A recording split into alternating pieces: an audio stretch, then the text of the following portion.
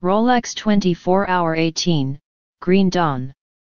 A stunning sunrise at Daytona signaled the start of the final quarter of the Rolex 24, as a record was broken for the longest green flag running in the race's history. Lap 602 saw 246 consecutive laps completed under green, breaking the previous record set in 2018. By the end of the hour that had been extended to 274 laps, coming over 7 hours and 37 minutes. We remain on course for a new record distance as well, with only 16 laps under caution so far. The sunrise greeted a comfortable-looking DPI picture for the number 10 Wayne Taylor Racing Cadillac, with Ryan Briscoe taking over duties from Renger van der Zande. The latter set a relentless pace to put a full lap on the rest of the field before the handover.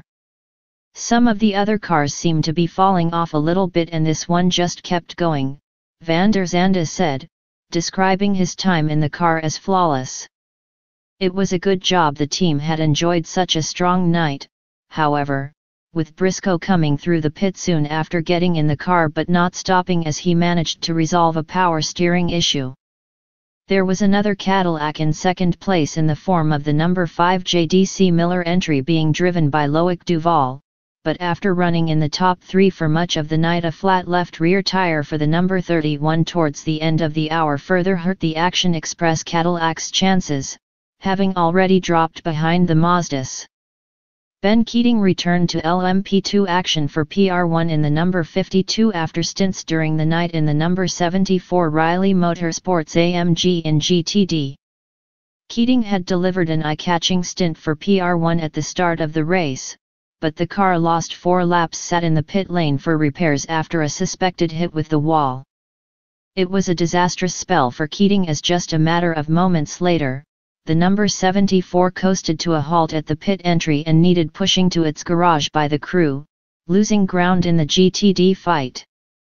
Porsche is starting to edge away at the front of GTLM with the number 912 leading the number 911 by a little over 13 seconds, and the paid half a minute clear of Jordan Taylor in the number 3 Corvette as the earlier stop to change brakes left the number 24 BMW a minute off the lead.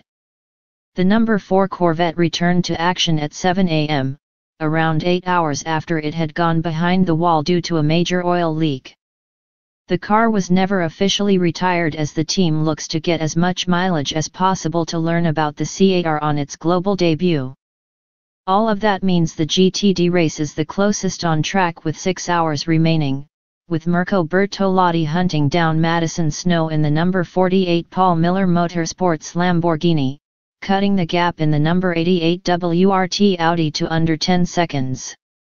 Of the 38 runners to start, only the 2 Aston Martin GTD entries are confirmed retirements, with the number 4 Corvette back in the race and the number 19 Gear Racing Lamborghini also not retired despite 2 hours and counting behind the wall.